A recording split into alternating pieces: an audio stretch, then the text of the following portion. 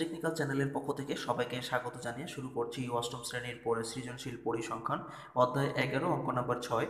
এর পূর্বে অলরেডি আমরা 5 নম্বর পর্যন্ত এই সৃজনশীল অধ্যায়ের অঙ্ক সমাধান করে দিয়েছি, অর্থাৎ পরিসংখ্যানের যে সৃজনশীল অঙ্ক আছে এই অঙ্কগুলো আমরা 5টি সমাধান করেছি এর পূর্বে। এখন আমরা 6 নম্বরটি করব। তো এগুলো তোমরা যারা জেএসসি বা জেডিসি পরীক্ষার্থী আছো তোমাদের জন্য অত্যন্ত গুরুত্বপূর্ণ সৃজনশীল প্রশ্ন এই পরিসংখ্যান থেকে। কারণ অন্য কোনো অধ্যায় থেকে তোমরা নিশ্চিত কমন পাবে কিনা এটা হয়তো বলা সম্ভব না, কিন্তু তোমরা এই পরিসংখ্যান থেকে 100% কমন পাবে। অর্থাৎ একটি অধ্যায় থেকে দুটি সেট তোমাদের পরীক্ষায় আসে, তো দুইটি সেটের মধ্যে দুইটি সেটই তোমরা কমন পাবে যদি এই পরিসংখ্যানের 11 নম্বর অধ্যায়টা তোমরা ভালোভাবে করে যাও। তো যাই হোক, 6 নম্বরে এখানে প্রশ্নটি আমরা নিয়েছি, নিচের 100 জন শিক্ষার্থীর পছন্দের বিষয় দেখানো হলো। নিচে 100 জন শিক্ষার্থীর পছন্দের বিষয় এখানে আমাদের দেওয়া আছে সারণী করে। তো বিষয় ধর্ম, বিজ্ঞান, গণিত, ভূগোল, তথ্য ও প্রযুক্তি, এখানে এই বিষয়গুলো আছে। এখানে শিক্ষার্থীর সংখ্যা আছে 10, 20, 30, 25 এবং 15। তো এখানে এই 10 জন শিক্ষার্থী ধর্ম পছন্দ করে এবং 20 জন শিক্ষার্থী বিজ্ঞান পছন্দ করে, 30 জন শিক্ষার্থী গণিত পছন্দ করে, আর 25 জন শিক্ষার্থী ভূগোল এবং তথ্য প্রযুক্তি করে 15 জন। এভাবে আমাদের এখানে যে এই সারণীটি দেওয়া আছে, সারণী থেকে 3টি প্রশ্ন সমাধান করতে হবে। প্রথমে ক, উদাহরণসহ শ্রেণীব্যাপ্তির সংখ্যা দাও। মানে উদাহরণসহ শ্রেণীব্যাপ্তির যে সংখ্যা এটা আমাদের করতে হবে।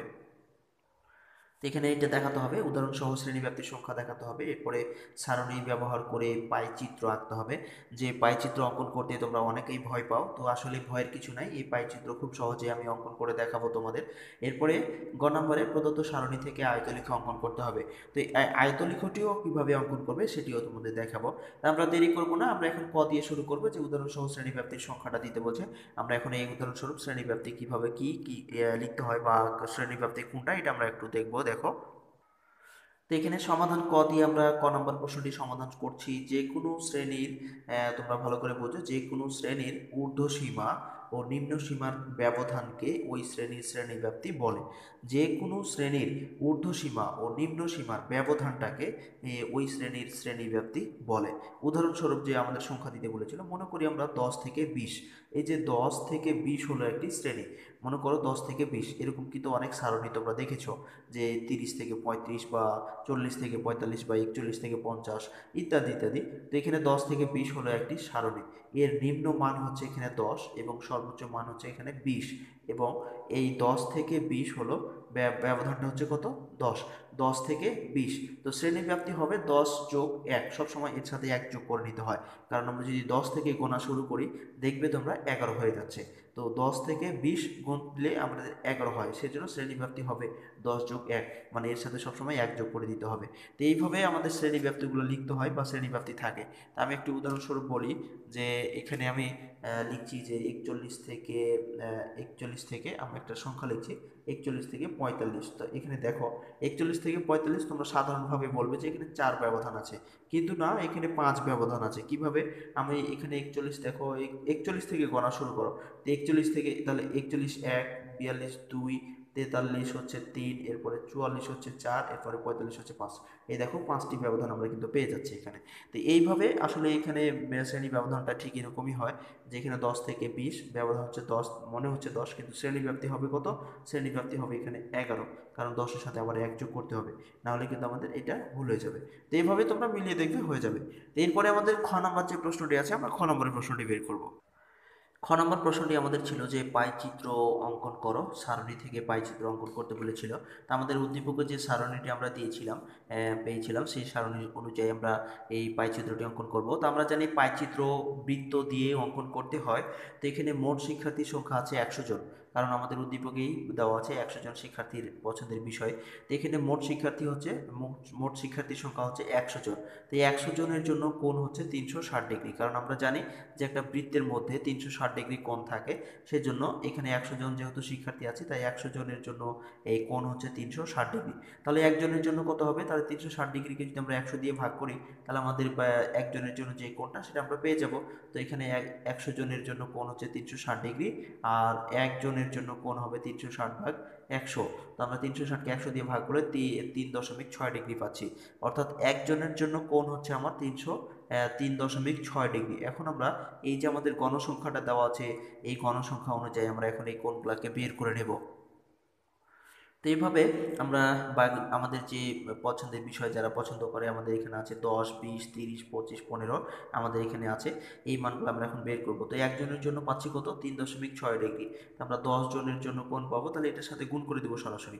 তাহলে একজনের জন্য পাচ্ছি 3.6 ডিগ্রি, তাহলে 10 জনের জন্য কোণ পাবো কত, 10 × 3.6 অর্থাৎ 36 ডিগ্রি। তাহলে 10 জনের জন্য কোণ পাচ্ছি এখানে 36 ডিগ্রি। তাহলে 20 জনের জন্য কোণ পাবো কত, তাহলে 20 জনের জন্য কোণ পাবো 20 × 3.6 ডিগ্রি, অর্থাৎ এটা আমরা পাবো 72 ডিগ্রি। তো এইভাবে বাকি যে আছে সবগুলাই আমরা কি করবো, বের করে নেব।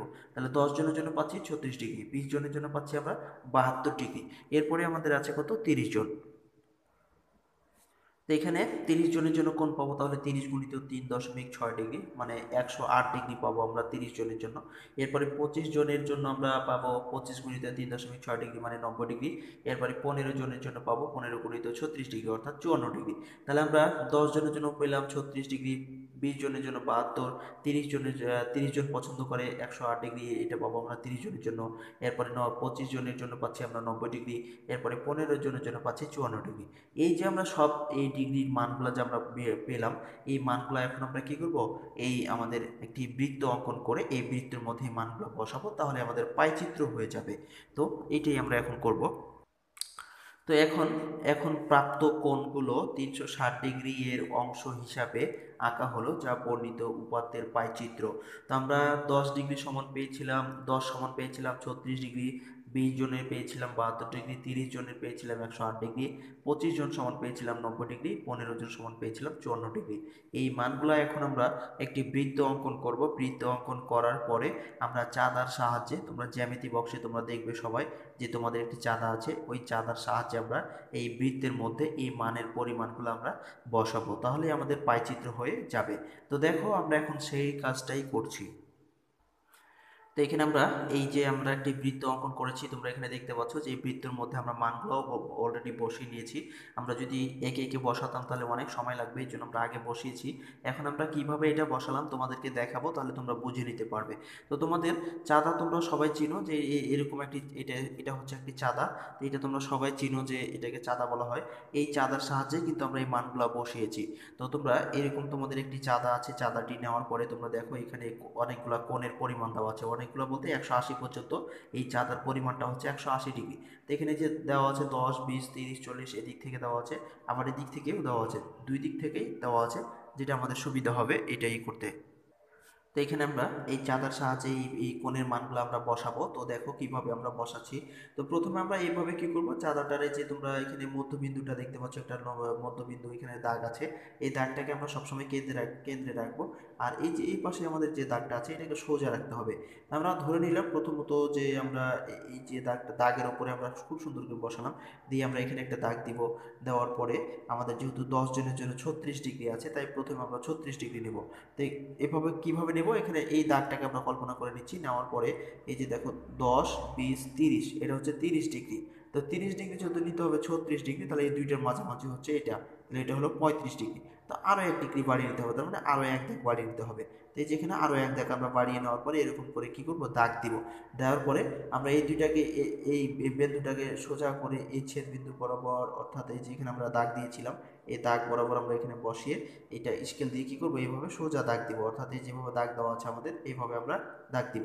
দাগ দেওয়ার পরে এখানে যে আমরা চিহ্নিত দিয়ে যে মানে ফোঁটা দিয়ে চিহ্নিত করে রেখেছিলাম, এই ফোঁটা বরাবর আবার কি করব, এই দাগ বসাবো।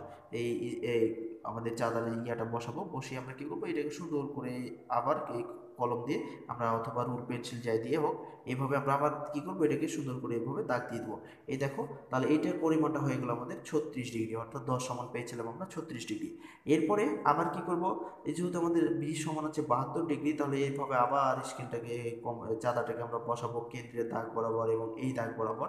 এই দাগ বরাবর বসিয়ে যে আমরা দাগের উপরে দাগ বসিয়েছি, বসানোর পরে তোমরা দেখো যে এখানে এই চাঁদাতে লেখা আছে 0 থেকে 10 ডিগ্রি, 10, 20, 30, 40, 50, 60, 70। তো এখানে আছে আমাদের 72 ডিগ্রি, তাহলে 70 ডিগ্রি হচ্ছে এই বরাবর। তাহলে আমি এখানে আরো দুইটি দাগ আমরা বেশি বাড়িয়ে নেবো, অর্থাৎ এই যে এখানে এই দাগ দুটো আমরা পর্যন্ত নিলাম। এরপরে নেওয়ার পরে এই কেন্দ্রবিন্দু আর এই দাগ বরাবর আমরা এইভাবে সুন্দর করে চাঁদা বসিয়ে দেখো যে এখানে আমাদের এই দাগটা আমরা কি করলাম, দিয়ে দিলাম। তো এইভাবে এই দাগটা দিলাম, তাহলে এটা সমান পেলাম কত ডিগ্রি, 72 ডিগ্রি। তো ঠিক একই নিয়মে এই বাকি অংশটা এইভাবে দাগের উপর বসিয়ে এরপরে আছে 30 সমান 108 ডিগ্রি। তো আমরা এখন 30 সমান 108 ডিগ্রিতে আসবো, অর্থাৎ এই যেখানে এইটা হচ্ছে 100 ডিগ্রি পর্যন্ত, তাহলে 8 ডিগ্রি যেতে হবে, এটা হচ্ছে 105। তো এরপরে আরও 3টি দাগ পর্যন্ত নিতে হবে। এইভাবে আমরা কি করব, এই মানগুলোকে আমরা বের করে নেব।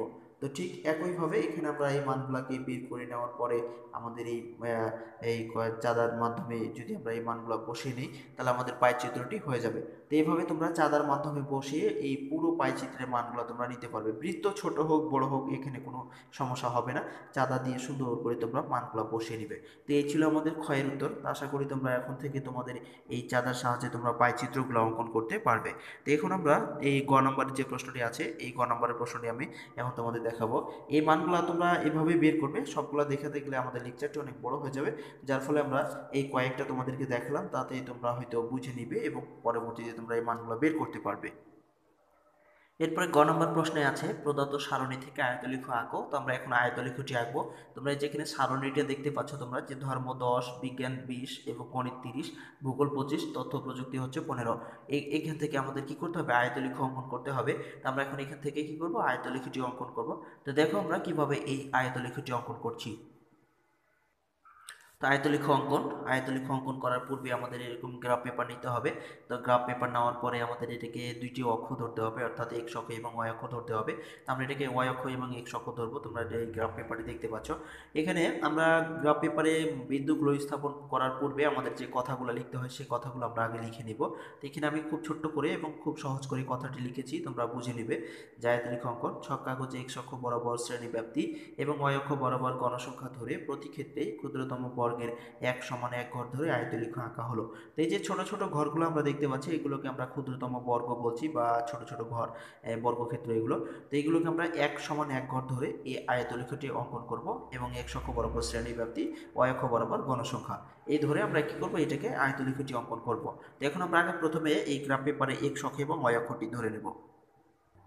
তো আমরা গ্রাফ পেপার নিলাম, নেওয়ার পরে এখানে আমরা এটাকে এক্স অক্ষ ধরে নিলাম, অর্থাৎ এক্স ও এক্স ড্যাশ আমরা এটাকে এক্স অক্ষ ধরেছি। এরপরে এটা হচ্ছে ওয়াই ও ওয়াই ড্যাশ, অর্থাৎ এটাকে আমরা ওয়াই অক্ষ ধরেছি। তো এখন এক্স অক্ষ বরাবর আমরা এই শ্রেণী ব্যাপ্তি, অর্থাৎ এখানে বিষয় যেগুলো আছে এগুলো শ্রেণী ব্যাপ্তি। এরপরে ওয়াই অক্ষ বরাবর ধরেছি আমরা গণসংখ্যা, অর্থাৎ আমাদের শিক্ষার্থীর সংখ্যা যেগুলো আছে সেগুলো আমরা বসাবো এই গণসংখ্যা বা ওয়াই অক্ষ বরাবর। তো এটা হচ্ছে শিক্ষার্থীর সংখ্যা আর এটা হচ্ছে বিষয়। তো আমরা এখন এখানে শিক্ষার্থীর সংখ্যাগুলো মানে আমরা বসাবো, এই উপরের দিকে যাবে, আর বিষয় যেগুলো আছে সেগুলো আমাদের এক্স অক্ষ বরাবর যাবে। আমরা এখানে ধর্ম, বিজ্ঞান এবং গণিত, ভূগোল এবং তথ্য ও প্রযুক্তি আমরা এদিকে এগুলো লিখবো। লেখার পরে আমাদের ধর্মতে 10 আছে গণসংখ্যা, তাই আমরা উপরের দিকে 10 ঘর পর্যন্ত যাব। যেহেতু আমরা এই কথাগুলো লিখেছি যে এক্স অক্ষ বরাবর শ্রেণী ব্যাপ্তি, ওয়াই অক্ষ বরাবর গণসংখ্যা, তো এখানে শ্রেণী ব্যাপ্তি বলতে বিষয় আর গণসংখ্যা বলতে হচ্ছে শিক্ষার্থীর সংখ্যা।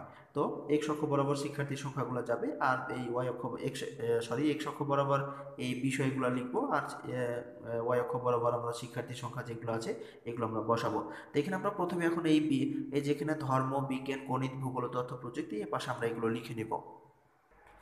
তো এখানে আমরা এটা করে ফেললাম। তো এটা যেহেতু আয়তলিখ অঙ্কন করতে হবে, তো আমরা এখন এখানে ধর্ম, বিজ্ঞান, গণিত, ভূগোল, তথ্য ও প্রযুক্তি। তো আমাদের ধর্মতে আছে কত, শিক্ষার্থীর সংখ্যা আছে 10। আমরা এখানে 10 ঘর পর্যন্ত যাব, যেহেতু আমরা 1 ঘর সমান 1 ধরেছি তাই 10 ঘর পর্যন্ত যাব। আর এখানে আমরা তরঙ্গ চিহ্ন দিয়ে বুঝিয়েছি যে 10-এর আগে আমাদের যে মানগুলো আছে এগুলো এর মধ্যে আছে। তো যাই হোক, আমরা এখন এই ধর্মতে আছে 10, তো 10 ঘর পর্যন্ত যাব, অর্থাৎ এটা হচ্ছে 5 ঘর, এই পর্যন্ত হচ্ছে 10 ঘর। আমরা এখানে 10 ঘর যাওয়ার পরে এইভাবে সোজা স্কেল বসাবো, স্কেল বসিয়ে আমরা এইভাবে টান দিব, তাহলে আমাদের এটা 10 ঘর হয়ে যাবে। তো এইভাবে আমরা আয়তলিখটি অঙ্কন করবো। এই যে এখানে আমরা 10 ঘর দিলাম, দেওয়ার পরে এই স্কেল বসিয়ে সোজা আমরা এরকম করে এটাকে দাগাঙ্কিত করে নিব। তো এইভাবে বাকি সবগুলোকে আমরা কি করব, স্কেল বসিয়ে দাগাঙ্কিত করে নেব। বিজ্ঞানে আছে আমাদের 20 ঘর, তাহলে আমাদের 20 ঘর পর্যন্ত যাবে কত, এটা হচ্ছে 10 ঘর, এটা হচ্ছে আমাদের এই 20 ঘর। তো আমরা এখানে এই 20 ঘর পর্যন্ত যাব, যাওয়ার পরে এরকম করে স্কেল বসাবো, স্কেল বসিয়ে আমরা সোজা এটাকে দাগটাকে মোটা করে দিব। প্রত্যেকটা ক্ষেত্রে আমরা এরকম করে এই নিব, নেওয়ার পরে এরকম করে দাগটাকে আমরা এই রেখাটাকে মোটা করে দেব। দিলেই আমাদের আয়তলিখটি যেন চিনা যায় বা আমরা যে বিন্দু পর্যন্ত নিয়েছি এটা যেন বোঝা যায়। এরপরে গণিতে আছে কত, গণিতে আছে আমাদের 30 ঘর, তাহলে আমাদের 30 ঘর যাবে এই পর্যন্ত, একবারে শেষ পর্যন্ত। তো আমরা এখানে একটা 30 ঘর নিয়ে ফেলবো, অর্থাৎ এখানে স্কেল বসিয়ে আমরা এরকম করে সোজা করে দাগ দিয়ে দেবো। দাগ দেওয়ার পরে যেন এই রেখাটি আমাদের বোঝা যায়, তো আমরা এরকম করে সুন্দর করে এই স্কেল বসাবো, বসিয়ে এটাকে স্কেল বসিয়ে এভাবে সোজা করে দাগটা মোটা করে দেবো। তো খুব সহজ, তোমরা এভাবে খুব সুন্দরভাবে করতে পারবে। এরপরে ভূগোলে আছে আমাদের 25, তাহলে 25 ঘর, তো এটা 5, 10, 15, 20, এই হচ্ছে আমাদের 25 ঘর। আমরা এই পর্যন্ত নিব। তো নেওয়ার পরে এই পাশে আমরা এই দাগটাকে এইভাবে সুন্দর করে দাগ অঙ্কিত করে দেবো, তাহলে আয়তনিকটি আমাদের সহজ হবে বা খুব বুঝতে সুবিধা হবে। তো এইভাবে আমরা কী করলাম, দাগ দিয়ে দিলাম। এরপরে হচ্ছে তথ্য ও প্রযুক্তি ঘরে আছে আমাদের কত, 15। আমরা 15 ঘর পর্যন্ত যাবো। এটা 5, 10, 15, এই যে এর ভিতরে 15টি ঘর আছে, অর্থাৎ 1, 2, 3, 4, 5, এই ঘর পর্যন্ত 5, তো 15 ঘর পর্যন্ত আমরা নিলাম। নেওয়ার পরে এরকম করে আমরা কি করব, স্কেল বসিয়ে সুন্দর করে এটাকে আমরা চিহ্নিত করে দেব, তাহলে আমাদের এটা বোঝা যাবে এবং সুন্দর হবে। তো আমরা এভাবেই গ্রাফ পেপারগুলো সাধারণত অঙ্কন করে থাকি। তো এটি খুব সুন্দর একটি আয়তলিক অঙ্কন হয়ে গেল। অর্থাৎ ধর্মতে আমাদের ছিল 10, আর বিজ্ঞানে ছিল আমাদের কত, 20, এটা হলো 20। এরপরে গণিতে ছিল আমাদের কত, 30, তো 30 দিলাম। এরপরে ভূগোলে ছিল আমাদের কত, 25, তাহলে এটা হচ্ছে 25। এরপরে আমাদের তথ্য প্রযুক্তি ছিল কত, 15। এই দিল, আমরা মানগুলা লিখে দিলাম যেন তোমরা সহজেই বুঝতে পারো। তো এই ছিলই আমাদের মূলত এই গ্রাফ পেপারটি অঙ্কন করার নিয়ম আমাদের ছিল। আমরা গ্রাফ পেপারটি খুব সহজে অঙ্কন করে ফেললাম। তো আশা করি তোমরা বুঝতে পেরেছো। শত ব্যস্ততার মাঝেও আজকের এই লেকচারটি তোমরা দেখেছো এবং আশা করি তোমরা কিছুটা হলেও উপকৃত হবে। যদি তোমরা কিছুটা হলেও উপকৃত হও তাহলে অবশ্যই ভিডিওতে একটি লাইক দাও এবং কমেন্ট বক্সে তোমাদের মতামতগুলো লিখে জানাও। আরও কিছু জানার থাকলে তোমরা লিখে জানাতে পারো। আর চ্যানেলটি সাবস্ক্রাইব করে না থাকলে অবশ্যই তোমরা চ্যানেলটি সাবস্ক্রাইব করে নেবে এবং বেল আইকনটি বাজিয়ে দিতে ভুলবে না, কারণ বেল আইকনটি বাজিয়ে দিলে আমরা যে ভিডিওগুলো, নতুন নতুন ভিডিওগুলো পোস্ট করি সেগুলো তোমাদের পেতে সুবিধা হবে বা নোটিফিকেশানে চলে যাবে, এই জন্য তোমাদের সুবিধা হবে। তো যাই হোক, শত ব্যস্ততার মাঝেও এতক্ষণ সময় দেওয়ার জন্য তোমাদের অসংখ্য ধন্যবাদ জানাচ্ছি। আমার এই লেকচারটি দেখার জন্য তোমাদের অসংখ্য ধন্যবাদ। সবার দিনটি ভালো কাটুক এই প্রত্যাশায় আপাতত এখানে শেষ করছি। খোদা হাফেজ।